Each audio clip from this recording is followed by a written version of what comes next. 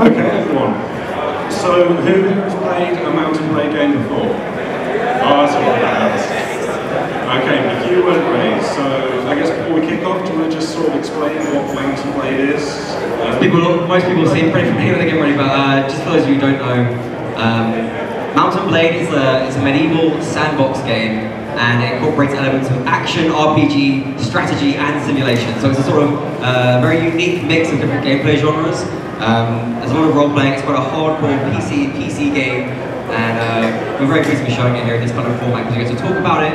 Hopefully get some of your questions at the end as well. And it's please just bear in mind this is a live demo. This is the current game in its current state. There might be a bug or two, but hopefully everything goes well. And there's a lot of new stuff here that we'll show you. Excellent. Okay, so I'm going to go to the computer right now. We're both going to be playing and talking about it as we go through the demo. And Phil's going to be asking us some questions throughout. Just navigate my way again.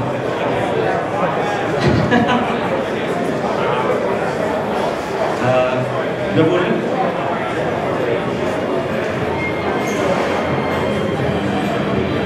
Alright. Okay, so we set the special settings being put into place. I take it that code won't work in the live. Okay, let's jump into what we're actually doing is loading a save game here. We're going to tell you what we're doing and where we're heading with it once we get started with the demo. What exactly is the maximum player or the NPC can fit into the same battle?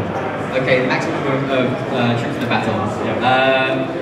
I'm going to slightly dodge this question because, well, I mean, it's much more than Warband, and we have an engine which is capable of dealing with much more troops. But we're also trying to balance it out and make sure that the battles are not just live, but also very interesting tactically as well. So we're going for as high as we can, but we can't say a number right now. It's not really our focus to. I mean, we want to make more, but we can't.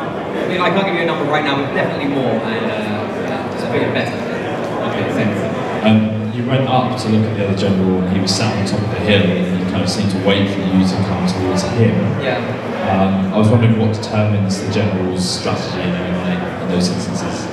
Good question. Okay, so what we have is, in addition to sort of like skills that we had in the previous games, we also have their own personality traits as well.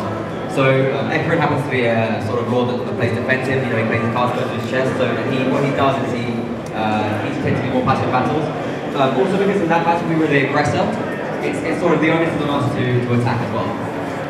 So he can sort of get away with playing defensive because if we do nothing then we will just lose the battle.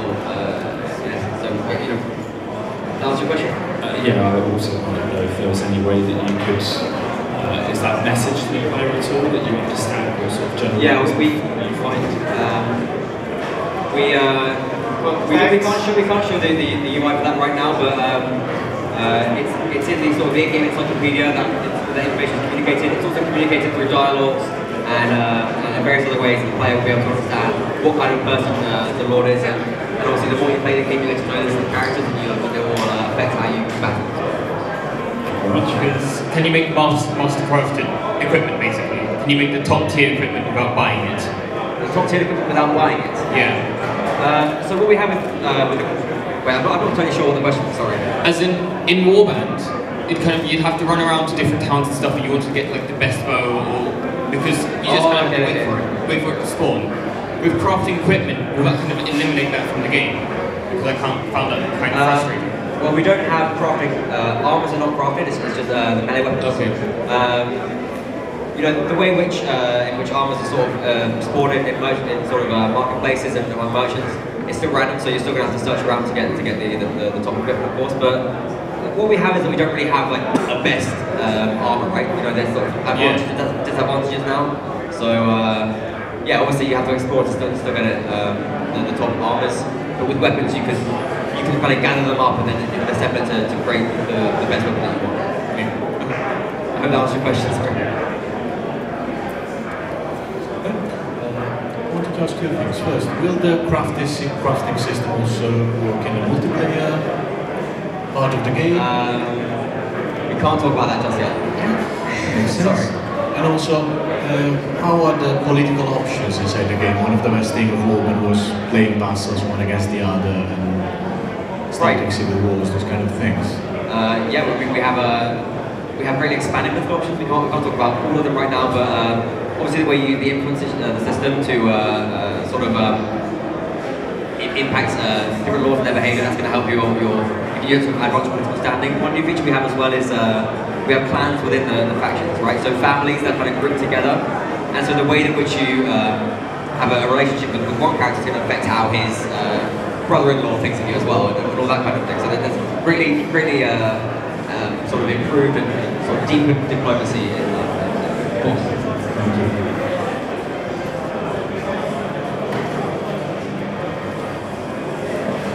Yeah, so does the feudal system in the Mountain Blade 2 remain the same as the Warband, which is the two-tier feudal system, the king and the vassals? Does that happen the same in Mountain Blade 2? It's a bit different. Yeah, again we have the king. Each faction has a sort of monarchic ruler, and then the vassals below that as well. So there's no system like barons, earl, or...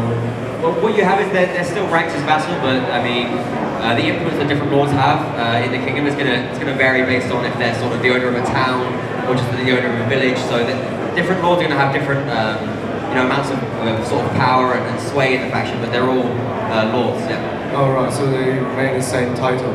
Yeah. All right, thank you very much.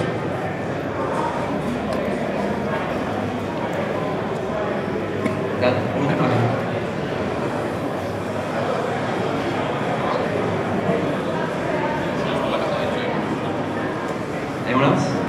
Okay, have we got a release date yet? How long before I'll be able to say, shut up and take my money? We were waiting for this question. Okay, so we want to have it in some form, whether it's beta or whatever we do. We want to have it in some form in the players' hands this year. That's what we're going. But it's not a guarantee. But that's what we're shooting for. Okay, one more question. Hey, hello. Right, so if you take over a faction, for example, a town that's currently on the map, if we want to recruit troops and such from it, will the faction's culture change over time, or will it still be the same as Mountain Blade Warband, where it's stays with one culture regardless of where you take it? Like, you know, in Mountain Blade Warband, if you took over a village, if you took over a castle or a town or whatever, the villagers always had the same faction. If you took over a village on Mountain Blade Warband, the factions always had the same culture regardless of the villagers. Will that be different on Bannerlord, where if you take over a village, will the factions the villagers culture change, so the troops recruit are different? The culture is location dependent, so it's you recruit the troops from that area.